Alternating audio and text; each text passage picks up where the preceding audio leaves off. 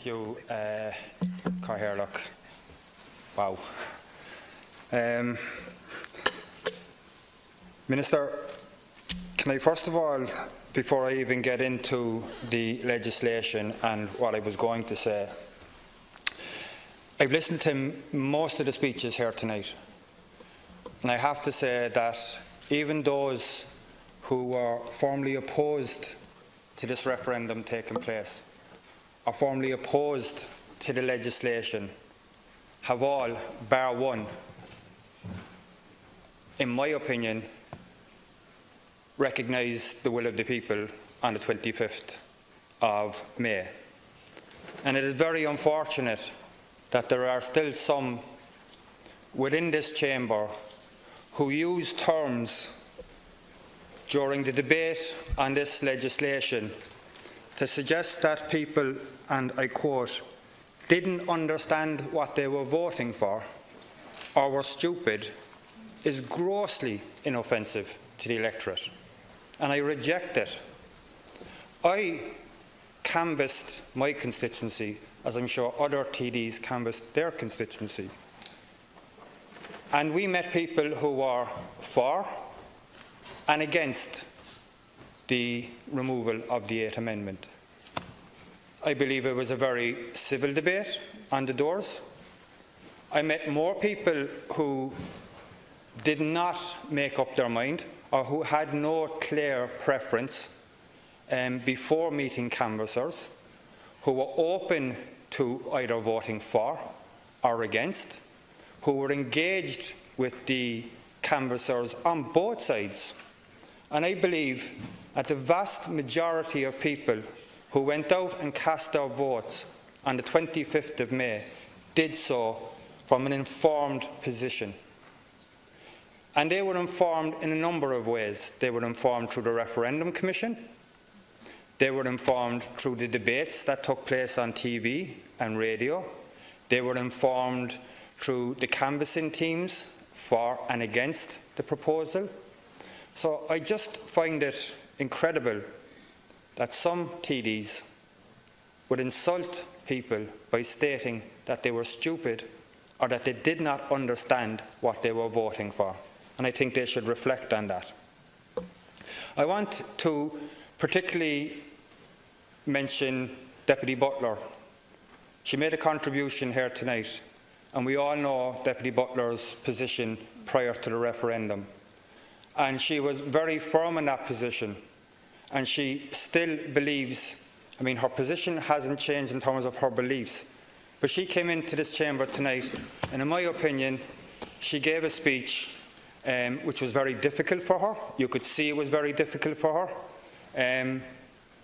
But just the type of leadership that she has shown tonight in this debate, I think, is to be welcome, because she has come in and she has said that she accepts the outcome of the referendum.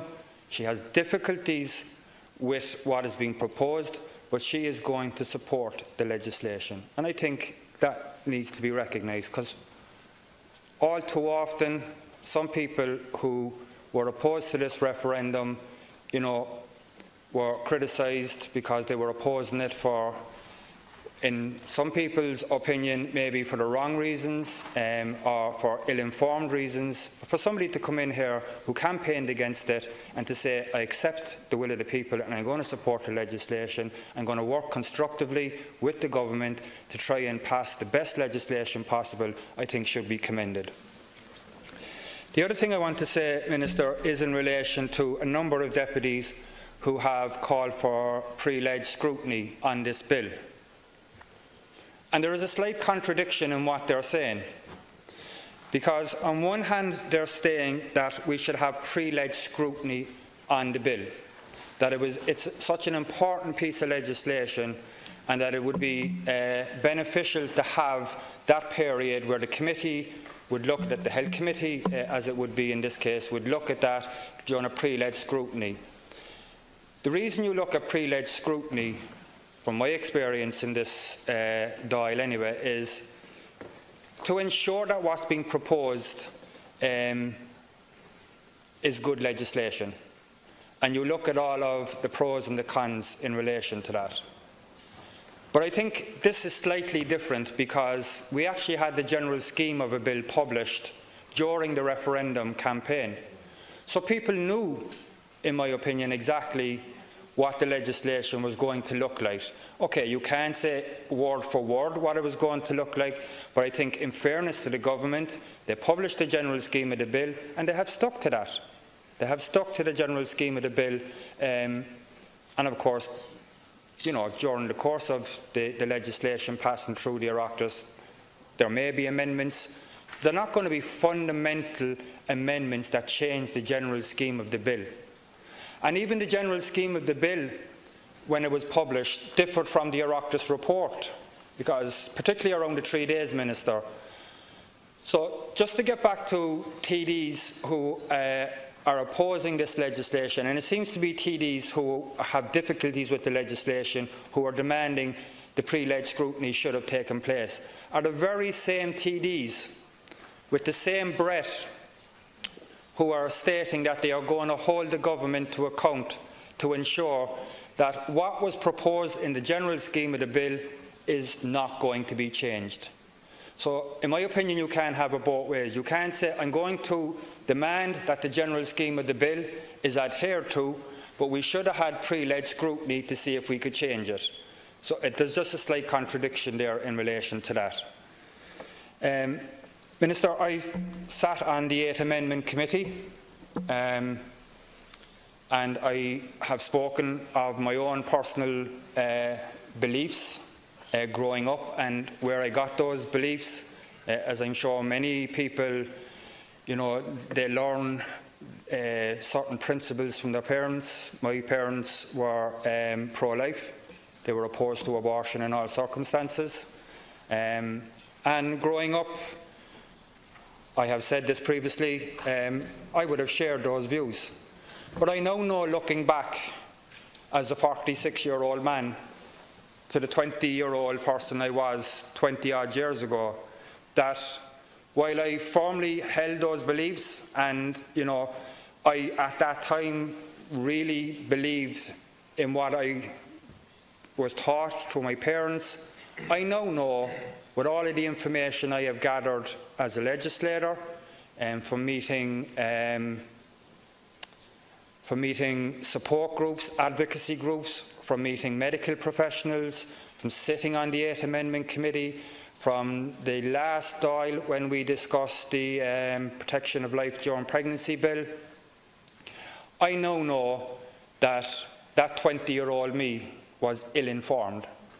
I did not have all of the information, and my views and my beliefs were not based on facts. And the view that I have come to, many people have said to me, you've been on a bit of a journey. And I remember saying to one woman at the time who I'd met during the course of the campaign, I met her at a door. She was one of those women who had to travel to England to secure a termination. And I remember she had been following the Oireachtas committee very closely, and she had known my own personal position going back a number of years ago and how my views had changed. And she said to me, you've been on a journey and I thank you for that. And I remember saying to her, and I didn't say it to her flippantly, I genuinely meant it. I said, the journey I've been on is nothing compared to the journey that hundreds and thousands of women have been forced to take because of the 8th Amendment. And if I have been on a journey and that journey ensures that no other woman has to take the journey that they have taken, then I have absolutely no regrets in supporting this legislation. Absolutely none whatsoever, Minister. Just to talk about our own party position, I mean, it's well known that there are differing views within our party as there is every other party.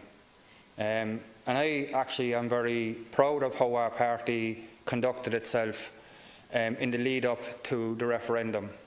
We had a very robust internal debate, and and the outworkings of that debate was for everyone to see. It was held at a public Ardèche. The Ardèche was open to the media. There was no one bullied into silence, as has been suggested here tonight. Nobody was forced to take a position against their will. Everyone had an opportunity to go to our Ardèche, to speak openly for or against what was being proposed, and then abide by the decision. And that is what happened, and that is on the record. I would also say, and I might get into a slight bit of trouble for saying this, but what the hell anyway, even our party position, the same as this legislation, Minister, even if it is enacted in the morning, there will unfortunately still be some women who will have to travel. And I think we need to recognise that. I'm not saying we have to deal with it in this legislation, because we can't, because we gave a commitment to people in terms of the general scheme of the bill. But even if this legislation was passed, there are still women who will be forced to travel, and we need to recognise that. So we still have a way to go as a society, as we have as a party, to recognise that and to cater for every woman in every circumstance. In terms of the legislation itself, Minister, there's a couple of things I just want to touch on. One is the 3 days. It wasn't something that came up in the Oireachtas committee, as Peter and Louise and Jan will testify. It wasn't something that was part of the committee report. I understand the reasons it was put in, Minister. Some people have said it was put in for political reasons, some people have said there was other reasons, but generally I understand why it was put in. But I think it's also important, Minister, that it doesn't become a barrier. And I think that's where the debate needs to happen at committee stage. If it's been put in for a very good reason, then let's be confident in those reasons. But I also think, Minister, that the one thing I have learned during the last number of years, and particularly on the 8th Amendment Committee, is we need to listen to the medical profession. And if the medical profession have concerns around the 3 days, whether it's politically acceptable or not, we need to listen to that. And if there is a strong groundswell of support in the medical profession against the 3 days, then the government needs to be open to that. Because the last thing we want to do is to pass legislation that makes things even more difficult for the medical profession in terms of providing services. So I think we should be open to the 3 days, and I think we need to get a bit of guidance from the profession in relation to the 3 days. There is no doubt, Minister, in my mind that the 3 days is going to impact on certain sectors of society. For instance, women in direct provision, women with disabilities, women from the regions whose only GP may have a conscientious objection to it, women who are victims of domestic violence. The 3 days could prove problematic to them, and as I said, we need to take the guidance in relation to it. The other area I think we should be open to looking at, Minister, during the passage of the legislation is the whole area of risk. The committee was very clear that you cannot categorise risk, or you cannot categorise harm. And I know the legislation talks about the risk to the life of the woman. It doesn't categorise the risk when it comes to the life of the woman. But in relation to the health of the woman, it does look to categorise it, in my opinion. And I think we need an explanation why you have decided to categorise it, Minister, when all of the evidence that was presented to us before the committee indicated you cannot categorise risk, that has to be a medical decision based on a medical judgment at a particular moment in time based on all of the circumstances. And I just think that needs to be looked at, and I hope that you're open to looking at that, Minister. The other area is in relation to the ancillary recommendations that were made by the 8th Amendment Committee. I can completely understand, Minister, why they are not in the primary legislation that is before us tonight. A lot of them will be policy decisions. Some of them may not need to be in primary legislation, and some of them may need to be in primary legislation. Some of them may need to be in regulations or secondary legislation. But I think a message needs to go out as well, that the government is not cherry-picking the report, that there is a commitment, not just from the government, but from all parties in this chamber, that we fully intend to implement the ancillary recommendations. And just because it is not in this legislation does not mean it's any less important than the issue which is being debated within the bill. It just means that this is not the appropriate place to put it. But I have no doubt there is no rowing back on the commitment by government in relation to the ancillary recommendations. And I look forward to working with Peter Boylan, who has been appointed to oversee the implementation and the preparation of the services in relation to that. The final point I want to make, Minister, is just in relation to viability, because a number of deputies has raised it. And again, I would go back to what was discussed in the Oireachtas committee and even the general scheme of the bill. I don't believe it is for us to put down a time frame in primary legislation. I know we have the 12 weeks, but I'm talking about the viability of the fetus and taking in later stages of pregnancy. I think we need to be guided again by the medical profession in relation to that. And that is an issue which I'm sure is going to be dealt with in regulations, Minister, or even in medical council guidelines. So I think, while some people have some concerns in relation to that, I think they're unfounded. And I think as we discuss the legislation and we tease out all of these issues through committee and report stage, that will become more apparent. The very last thing I'm going to say, Minister, is in relation to a number of deputies who spoke tonight, who complained about not having enough time to discuss what was in the bill. Now, there is no guillotine on this, to the best of my knowledge, and there is no guillotine going to be put on this legislation.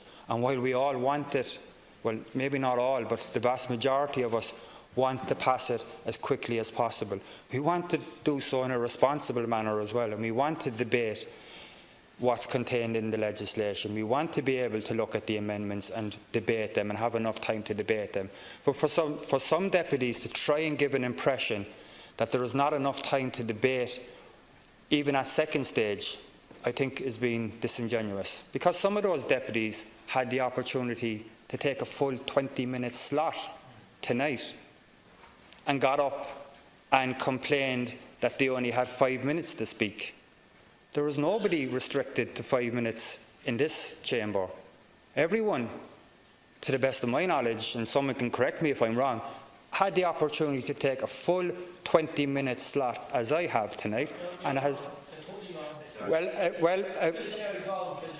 if I'm wrong, then I'd like to know who has prevented any deputy in this chamber from taking a full 20-minute slot, because the Minister has confirmed there is no guillotine. To conclude. So, if I'm wrong, then maybe, Peter, you need to look at whoever told you that and correct them, because everyone. Excuse me now, I haven't interrupted anyone. Are you finished, Deputy? Would you please address your remarks to the Chair, and would you please conclude? What I have said.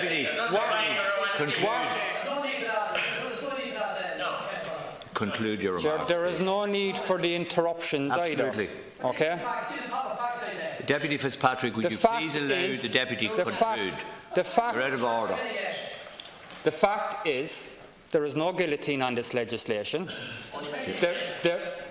Excuse me. The facts because you want facts, Peter, so please listen to them. But please listen to them. There is no guillotine on this legislation. Please let the Deputy continue. There is no guillotine on this legislation, and there were 20-minute slots which were available to every speaker in this House if they so wished to take it up. That is a fact. If you have been told differently, take it up with your whip, if you have a whip. Your time is concluded, Deputy. Thank you.